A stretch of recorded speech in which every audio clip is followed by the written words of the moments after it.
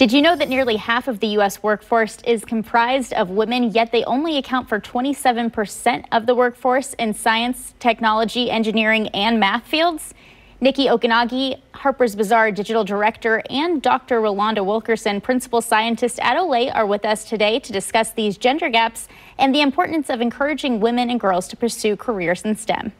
Women who work in STEM have changed our world. They've created everything from everyday items like skincare products to life-saving inventions like vaccines, but they often go unrecognized. Only 27% of STEM jobs are currently held by women today, and very few of those women are known or celebrated for their accomplishments. That's why we're really excited to honor Mary Golda Ross, a citizen of the Cherokee Nation and a true pioneer in engineering.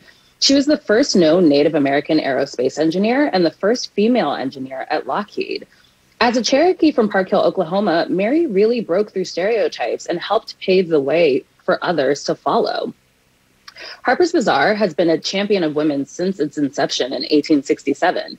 So when we were presented with the opportunity to partner with Olay on their Face the STEM Gap initiative to celebrate International Day of Women and Girls in Science, we were excited to honor Mary Golda Ross with a permanent statue created by Brooklyn-based studio ICE, which took 7 months to research, design, sculpt, and create.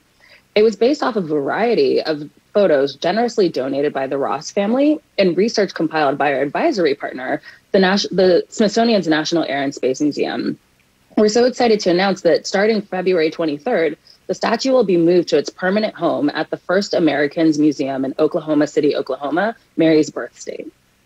We know that women from STEM disciplines are critical to Olay and the beauty industry as a whole. From IT to business analysts, science is at the core of everything we do. And that has been the case for more than 65 years for Olay, and it continues to be the core of what we do.